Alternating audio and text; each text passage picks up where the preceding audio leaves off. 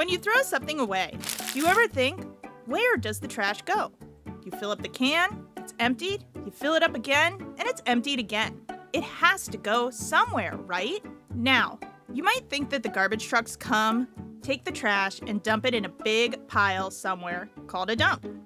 But you can't just dump trash wherever you want, because that causes a lot of problems.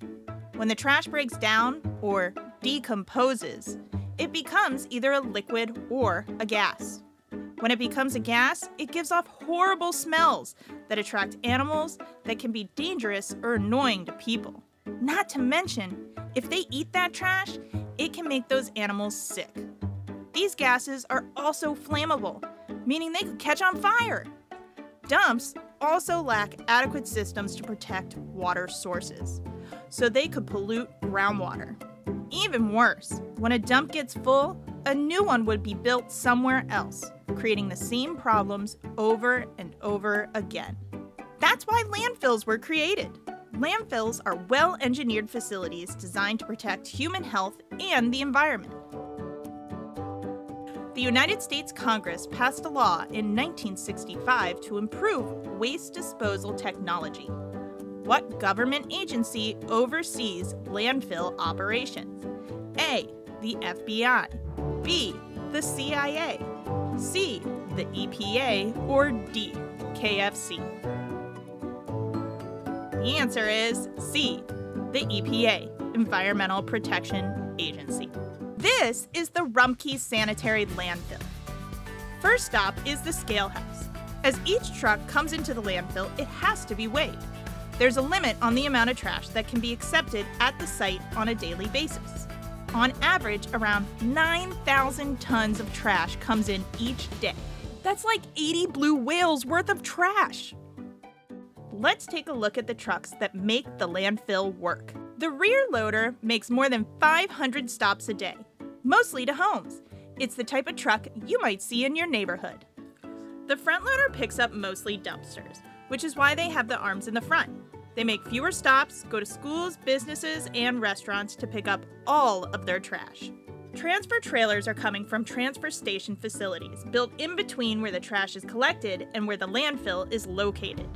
Rather than having several smaller trucks drive 40 miles to the landfill, the smaller trucks stop at a transfer station and the load is transferred onto a tractor trailer. Then, only that one large truck makes the longer trip. Roll-off trucks carry open-top containers that are usually used on construction sites.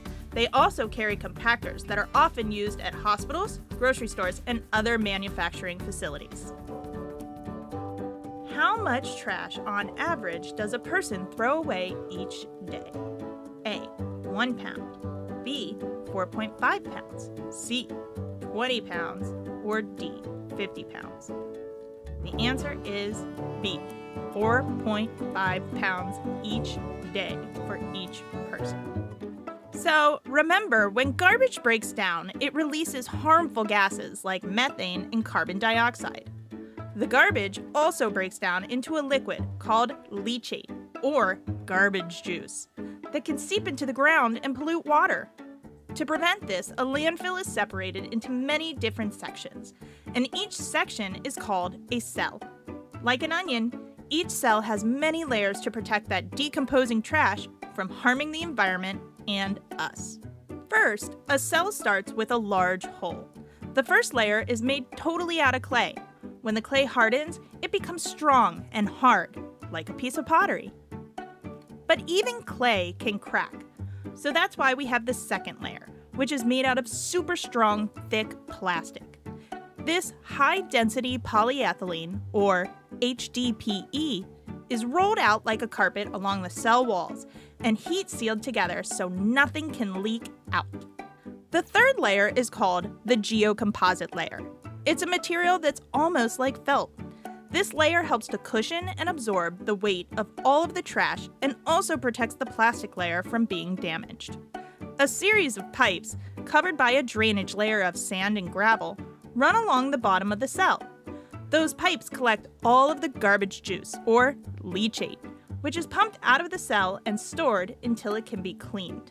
The last section of a cell is called the fluff layer. This adds a fourth and final layer that helps protect and test the cell so we know it's ready to become the working face. The working face is the area that is currently open to accept all of our trash. As parts of the landfill fill up, it's then covered in soil and a new working face is opened. Thirsty? But all you have around is piles of garbage? No worries. Turn that garbage into garbage juice. This toxic sludge will make you feel alive right up until it doesn't. Because of landfill technology, supplies are low, so act fast. Garbage juice. It's real gross. In order to fit as much trash as possible into each cell, the landfill uses some specialized machinery to squish it all down. Bulldozers and excavators are heavy-duty equipment used for earth movement and excavating. Here at the working face, they are taking the incoming waste and spreading it out evenly for the next piece of equipment. Steel wheel compactors weigh about 120,000 pounds. In fact, a single wheel can weigh as much as 7,000 pounds. Not to mention, these giant machines cost over $1 million each. That said, these giants have a very important job. They are used to smash the incoming waste down to 1/4 or less of its original size. The tipper machine assists with the unloading of the tractor-trailer loads coming in from transfer stations. Just like it sounds, it tips upwards, releasing a hatch and all of the waste within. Rock trucks are mega-sized machines that help stabilize the area by bringing in gravel and rocks. Safety is a top priority at Rumpke, so they have to keep rebuilding the roads with rocks. Also, roads and paths are always changing with the movement of the working face. Now, the working face moves slightly every day as there are lots of machinery and trucks that pass through 24 hours a day, 7 days a week, all year round. That's right, the landfill never closes, and it's always being worked on. But the really amazing thing is what they do to make sure that the landfill is invisible to the public. There's a full-time naturalist on the Rumpke staff that helps control any pesky animals and protects them. Many times these animals don't realize that the landfill is not a safe food source. So, the naturalist does lots of things like playing different sounds and spraying pheromones to keep the animals away and safe. To stop litter from spreading back out into our neighborhoods, all vehicles that enter the landfill must go through a wheel wash before leaving the site. Rumpke's wheel wash uses reclaimed rainwater to wash off any sediment and debris that might have gotten stuck on the truck. After the wheel wash, drivers proceed to the truck wash, where they get a thorough body wash to ensure that nothing else gets stuck to the sides and will be taken off-site and onto the city streets. And speaking of smell, all that trash does smell, of course, which is why there's a large system of hoses that run throughout the landfill dispensing a continuous mist made of fruit and vegetable extracts and water. This mist is designed to neutralize odors associated with waste, composting, and the landfill gas. Something really interesting is that many of the machines that work the landfill are actually powered by gas harvested from the site itself. The methane gas is collected through nearly 300 collection wells, where it is purified and converted into natural gas energy. Not only does it power the landfill, but it also powers nearly 30,000 homes and businesses in the area. All kinds of things find their way into the trash and ultimately the landfill. The Rumpke Sanitary Landfill contains both treasures and curiosities alike. The remains of a deceased elephant from a turn-of-the-century traveling circus, jewels from an ill-fated department store heist which were concealed in a garbage bag and mistakenly set in the trash, and the leftovers of a giant record-breaking chocolate bar that was traveling the country and melted when the refrigerated truck failed. What a waste! Landfills are a necessary part of our society. We have to have a place to throw away our garbage. But there are a lot of things we can do to help slow this process down. The 4 R's can help us take care of this beautiful planet. Reduce, reuse, recycle, and rot. Reduce means we can buy less and use less things. That's like using a reusable water bottle or your own bags at the grocery store. A great way to reuse is by donating old items instead of throwing them away. Things like clothes, books, and toys can all be donated. You've probably heard of recycling. This is another direct way to keep our stuff out of the landfills. Nearly half of the landfill is filled with bottles, cans, glass jars, and paper. All of these things could have been recycled into new things instead of taking up space in the landfill and using new resources. The last R stands for rot, which means composting instead of throwing your fruit and veggie scraps in the trash.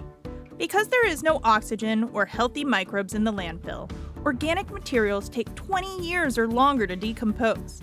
At home, those plants, fruits, and veggies will take just a few weeks to break back down into new, healthy soil that can be used to grow more delicious and nutritious food. Remember, we need landfills. They are impressive feats of engineering that give jobs to thousands of people and take all the things we don't need anymore out of sight, storing them in a safe way. When a landfill is finally full and can't take any more trash, it is covered with about 5 to 6 feet of soil. And that new land can be used again for fields, prairies, and parks. One day, far into the future, your grandchildren might come to know Mount Rumpke for its rolling hills, never knowing what lies beneath. Future archaeologists may excavate the landfill to discover how we lived and how much waste we created. With the loss of renewable resources, companies may start to mine landfills for materials we once so thoughtlessly threw away. Just because our trash is out of sight doesn't mean it should be out of mind. By thinking hard about what we do and don't throw away, we can keep more out of the landfill, saving land for people, and better yet, nature. This video was made possible through the generosity of our donors. Special shout-outs to Charles H. Dater Foundation, the City of Cincinnati, the Ohio's Arts Council, the General Electric Community Service Fund, the Kroger Foundation, ELSA HEISEL Foundation, Duke Energy. To learn more about Keep Cincinnati Beautiful and all of our programming, visit our website at www.keepcincinnatibeautiful.org. Learn how you can get involved, volunteer, and make this city beautiful by signing up for our newsletter and following us on social media. As a nonprofit, we thrive through the support of our sponsors and individual donors like you.